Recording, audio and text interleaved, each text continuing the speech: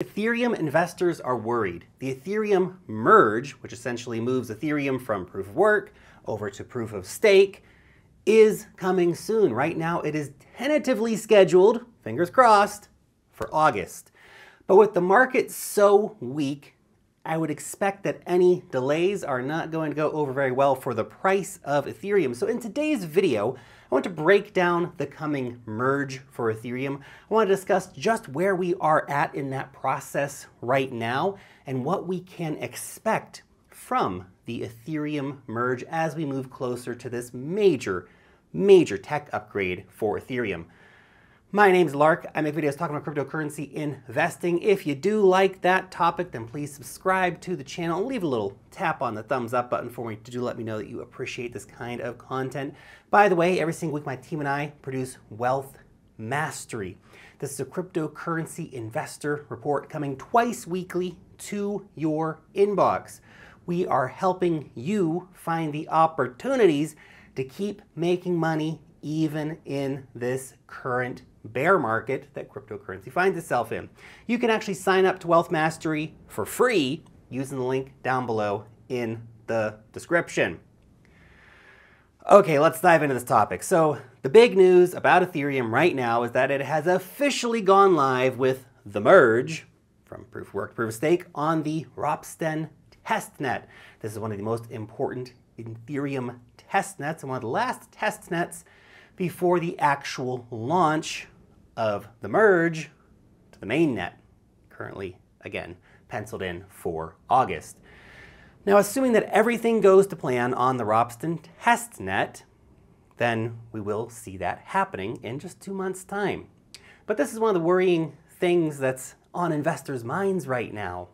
We need the test to go well. If there's any problems in the testing phase, there will be delay. Any delays right now probably going to result in a lot of pessimism and letdown for investors right in the middle of a bear market when you don't really want that to be happening. So very much less than ideal situation, which could be bad for the price if we do see that happen. Now, more than ever, we need some good, strong narratives to form up for crypto, and an upgraded Ethereum, a technologically advancing Ethereum, might be just such a spark in an otherwise sad market. Fingers crossed, of course, that everything does go to plan, that there are no further delays. We know a lot of delays can happen with Ethereum, but let's hope there are no more. Now, what does the merge actually mean in practical terms for investors? What does this upgrade do to Ethereum? Well, first, of course, it means the end of proof of work and its heavy energy consumption. Now, this chart right here gives you a really good visual comparison of just how energy intensive Ethereum is. So you can see Bitcoin here using proof of work, of course. We can see Ethereum's proof of work, which is currently on, and how much energy proof of stake Ethereum is going to be using. Pretty shocking numbers here. It also means the end of the miners. Now, this is going to dramatically change the economics and really the sell pressure on Ethereum. See, here's the situation right now. Ethereum is in what I like to refer to as a mine and dump economy. This means that every single day there is constant sell pressure from the miners who run cash-based businesses. Right now, Ethereum on average is making around $10 million a day in fees. That goes to miners, not stakers as it will in the future. And look, yeah, of course, stakers can sell, but the incentives to do so is much less. Why would you sell when you can take your staking rewards, restake them, and earn even more? Fundamentally, the dynamics of the economics are changing here. Then we bring in the triple halving. This is a big part of the Ethereum merge as well. This will reduce the block reward from around 13,000 ETH a day now down to around 1,300 ETH per day, a 90% reduction. This is the triple halving. This reduces Ethereum sell pressure by another $20 million a day from the miners. Right now, all that's going to the miners. Miners are making $30 million a day right now.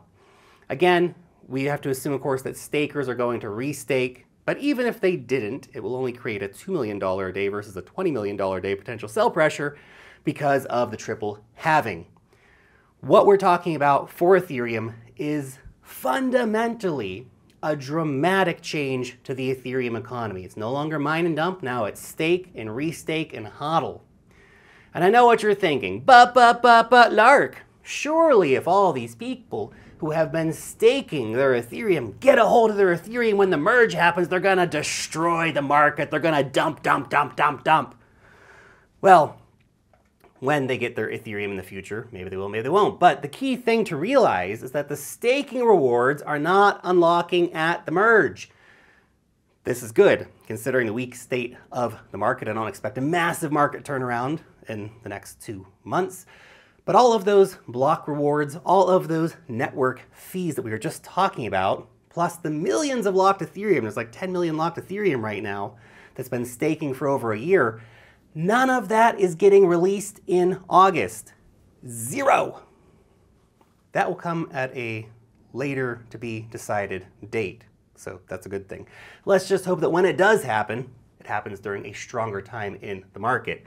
So you don't need to worry about all that ETH being unlocked, at least not now anyway, right? So if that's something worrying you as an Ethereum investor, just put that aside. That's not happening at the merge. Also, quick side note, the triple halving, when implemented and combined with Ethereum's existing burn mechanisms, and of course, based on the current burn rates, would actually decrease the supply of Ethereum by 1.4% a year, which may not sound like a huge number. We're talking about like 1.5 million Ethereum a year. Whew, gone. Ethereum is now entering into its ultrasound money period. Now, there is one thing that I do want to be clear about that is not going to be helped, not going to be fixed by the merge. And it's one of the biggest problems in Ethereum right now, and that's Ethereum's out-freaking-rageous fees, man. Don't expect fees to go lower anytime soon for Ethereum because they're not going to do it. Which returns us to a key worry for Ethereum investors. Is all of this happening just a little too late and a little too slow to keep pace with the very hungry competitors in this industry? Well, as you can see here, Ethereum has slowly but surely been losing its DeFi market share in terms of total value locked to other blockchains for well over a year now. Before the whole Terra Luna collapse, it was down to 55%, bumped up a bit recently, but still, chains like Avalanche, Solana, Polygon, others, they have presented a pretty simple and clear value proposition to new users or just to jaded old users. Come and do cool shit on our blockchains and pay pennies to do it, not hundreds of dollars per transaction in fees. Yes, I know we have Ethereum layer 2s like Arbitrum and Optimism. I've used both of them. They're fine. And they do go a long way towards fixing these growing pains. But still, you cannot argue with the facts. Right now, we see Ethereum doing a little over 1 million transactions a day with high fees. And those fees are cheap right now because not much activity, but still high fees. But look at Polygon, doing over 3 times transactions per day of Ethereum for pennies. Solana doing almost 15 times as many transactions daily compared to Ethereum, again, for pennies. Until Ethereum increases its scalability via sharding, hopefully that's going to happen in 2023, fingers crossed, I expect that users will continue their migration to other blockchains. People go where the fees are low, where it's cheap to use it. Does that mean it's all over for Ethereum? No, far from it, far from it. But it does mean the stakes are high. In fact, they're higher than ever when it comes to actually pulling off these upgrades. We can't even begin to talk about the network sharding that will be the thing to actually increase the scalability and bring the fees down on Ethereum until the frickin' merge happens, man. And that better damn well happen in August. We're at least 2 months away from it, if everything goes to plan. Again, fingers crossed, done that a few times in this video. Assuming everything goes to plan with the testnets, then we will see that happening in August. Also, check out this quick chart here for a bit of Hopium before we end up this video. This shows the supply distribution of Ethereum. 10% right now locked in Ethereum 2.0, 34% being used in DeFi, and only 20% of the total supply of Ethereum is currently sitting for sale on exchanges. The important point to note here is that the supply of Ethereum on exchanges has been steadily falling for 2 years now, showing a strong long-term belief in the future of Ethereum by investors right across the market. That 10% locked in the Ethereum 2.0 staking contract also underlines this reality because those people are locked in for a potentially long ride.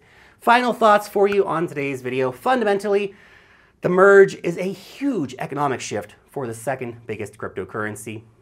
When it happens, this will be a net positive for not just Ethereum, but also for the tens of billions of dollars worth of tokens living on top of Ethereum right now. But in spite of the positive economic shift, and of course the deflationary switch, very bullish on both those things, we should not expect Ethereum to moon overnight once the merge happens. Just as we see with Bitcoin halvings, these technological upgrades, they take time to come to fruition. Their impact takes time to affect the market. I hold Ethereum, I have held Ethereum for a long time, and I will continue to hold my Ethereum. I think we're on the verge of something truly revolutionary here for Ethereum, and I remain both optimistic and excited about the future of Ethereum. Your question for today: do you think that Ethereum is finally going to move to proof of stake in August? Or is it going to be delayed again?